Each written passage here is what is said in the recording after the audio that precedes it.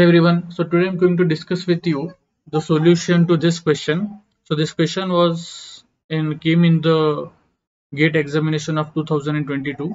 So here we have to find the rate of change. Rate of change means what? Derivative. That's the first thing of a function. Now the function is in three variables x, y, z.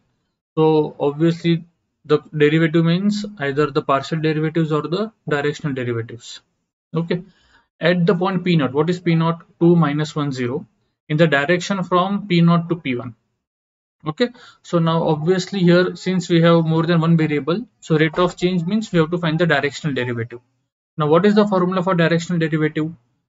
So well, there is a formula in terms of in terms of ratio of the change in increments, but we are not going to use that definition. Why? Because here if you observe your function f is partial derivative exist and they are continuous. That means what? The given function is a differentiable function. And whenever the given function is differentiable, directional derivative can always be written in terms of dot product.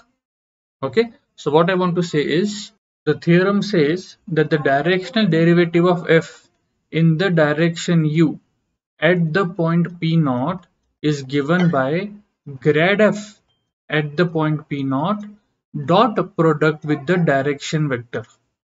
Okay, so this is the theorem that we can use whenever the function is a differentiable function.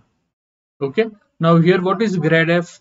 It is f with respect to x, f with respect to y, and f with respect to z. What is f with respect to y?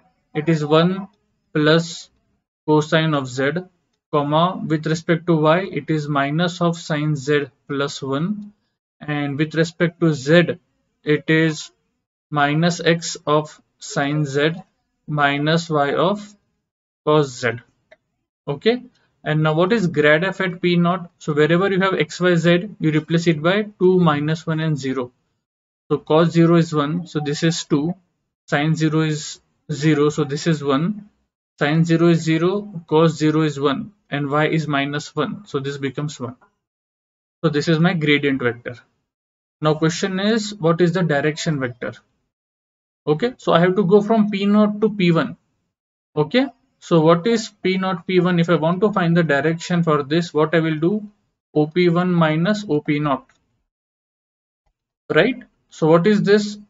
This point minus this. So 0 minus 2, 1 minus minus plus. So that is also 2, 2 minus 0. Okay, so minus 2, 2 and 2.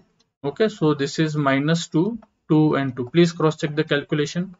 Okay, now is this a unit vector? No. So you first find the length of this and you divide by the length so that it becomes a unit vector. So this is 4 plus 4 plus 4, which is nothing but root 12, which is nothing but 2 root of 3. So therefore your unit vector, you divide this by 2 root 3. So you have minus 1 by root 3, 1 by root 3 and 1 by root 3. So this is the direction vector, which is a unit vector. And therefore directional derivative of f at point P naught in the direction u is given by the dot product. What is the grad f? 211. Okay, so your grad f is 211. So 2 into minus 1 by root 3 plus 1 into 1 by root 3. What is that? Minus 2, sorry, 211. So 211 plus 1 by root 3. So here you can see the answer is 0. So I hope this is clear. If you have any doubt or if you find any calculation mistake, you can comment in the comment section. Thank you.